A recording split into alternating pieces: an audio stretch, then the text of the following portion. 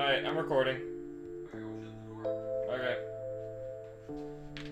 Hi. One sec. I'll be right with you. I'll be right with you. We on. Let's turn this down. Turn this so far down. So amazingly far down. So far down. Hey, what? I don't even know if I'm in focus. I have no clue. So, hi all. Hi one sec. Hi. My name's James. I run this channel. First off, thank you to FT Signifier for the shout out. Second off, I'm sorry that the first video that comes up after this is about eggnog. I'm not gonna change that for you. I have other stuff that I'm working on that's a little bit more thought-provoking, but you're gonna listen to me talk about my favorite holiday beverage. I do a reaction at the beginning, but I forgot to say, ooh, I'm gonna react to a video, because I was just on the fly, and I had really low energy at the beginning, so I just jumped right into the reactions and stuff. Do I call my mom? What do I do? Mom, I got clout. Alright, enjoy the video, I guess.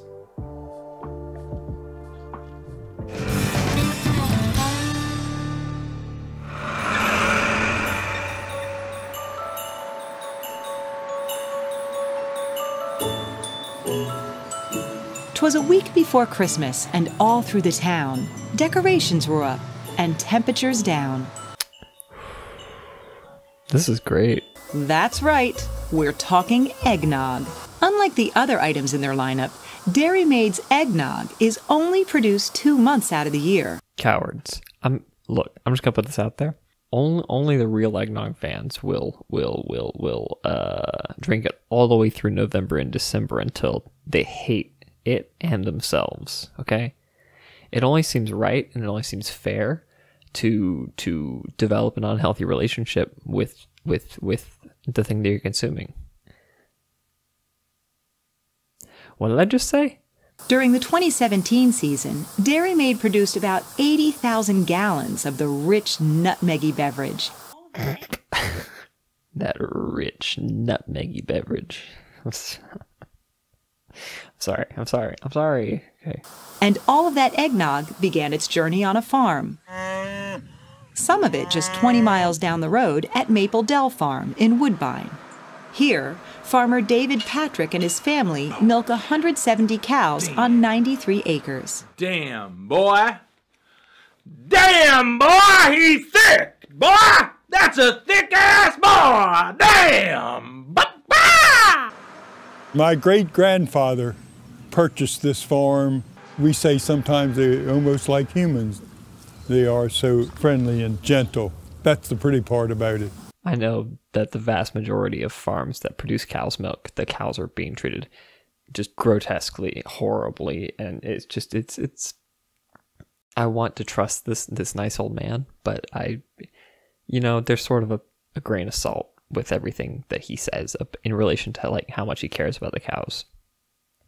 This could be a great farm. I don't know this guy. I might say more about later, but right now, a little trepidatious. It is really important that you milk on a regular schedule so that udder is not pressured and cause problems by having too much milk at one time. See, it's so fucked, right? These cows can't live without being milked. They can't live comfortably without the human intervention of milking them. This particular cow right here is milking 150 pounds a day right now. Since 1944, the average amount of milk produced by a single dairy cow has increased 5-fold, largely because of advances in breeding and feed technologies. Advances is doing a lot of legwork there. We force the fat ones to fuck the other fat ones. That's what we call advancement in breeding. No matter what the plant is producing that day, step 1 is always the same. We receive that milk and we actually separate it into skim milk and heavy cream. Next, the two components are mixed back together in the correct proportions. Then it's time to put the egg in this nog. The eggs we use are real eggs. They're actually pasteurized and then dried. We put sucrose, liquid sucrose in the tank. AKA sugar. I I really appreciate the reporter there being like, it's sugar. Okay, let's not be dodgy. You put friggin' sugar in there. Didn't know that you just powdered eggs. I think that's actually kind of neat. I feel like they could probably sub out for vegan eggs and no one would notice if they're already dehydrating it and like separating it from the hard part about eggs, which is like the shape and the texture and everything. I don't know. Just a thought. So remember this winter when eggnog's at hand to say thanks to the farmers, their cows, and the land. And from Dairy Made Dairy with its holiday grog, Merry Christmas to all, and to all a good nog. When I'm up in Massachusetts, I'll try it out when we're up there. And I guess this is an opportunity as any to talk about factory farming. This is not your cousin's farm where they have a few animals and they might produce every now and again. They probably sell the extra stuff to like their neighbors or local community, and they eat the rest on their own. No, this is a business model. This is like a highly industrial process. In which this person probably has hundreds of cows in several buildings where they milk these cows, and just produce so much milk and so much shit and burps. Do milking cows also get used for slaughter? According to MSPCA Angel, all dairy cows eventually end up at slaughter. Both the dairy and beef industries feed into the same system. The abuse heaped upon the bodies of female dairy cows is so intense that many of these cows become down. This term refers to cows that are so sick and or injured that they are unable to walk or even stand.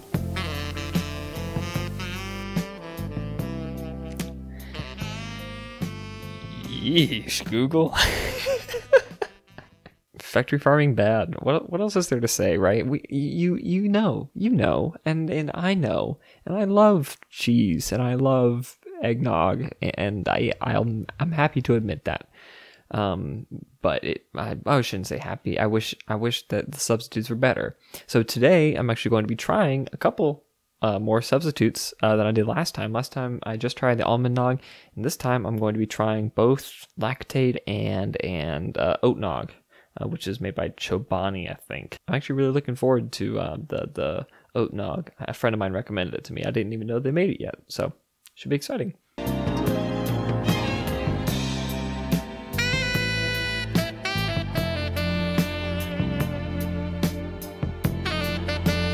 For editing later, this remains a 4-star nog.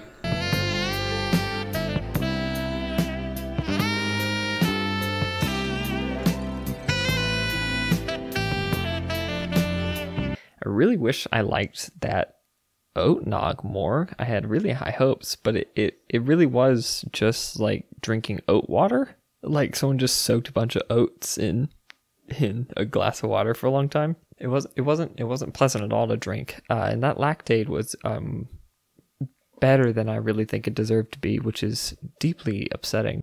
Hey, yeah, no, don't trust him. Don't trust him. He doesn't know yet about Lactaid. Every time I've had a sip of it since filming that, it's hurt my stomach like a lot. So I was wrong. That 2.5, we're gonna lower that way down. We're gonna lower that way down to active pain.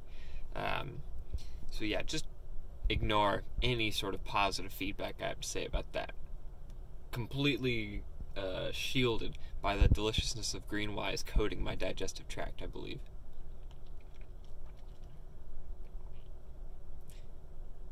Yeah, this is an eggnog milkshake. Because I hate the concept of Lactaid, because the way Lactaid works is like it's still all the cruelty of factory farming, but they use a chemical process to remove the lactose from the milk. Oh, and I'm so disappointed by the Promised Land eggnog, because their strawberry milk is just the best. It is the best strawberry milk that I've ever had. So it's kind of a shame that they don't know how to flavor eggnogs.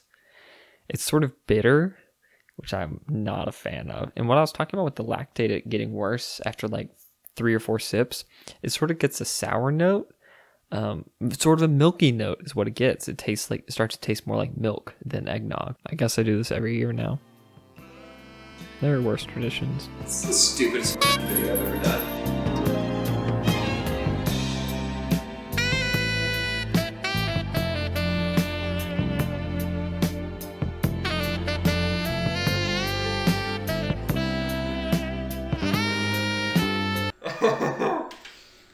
That's aggressively bad.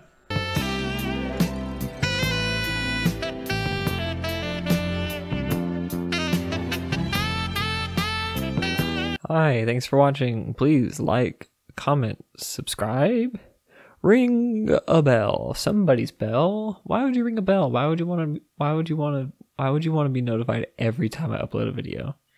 That's weird.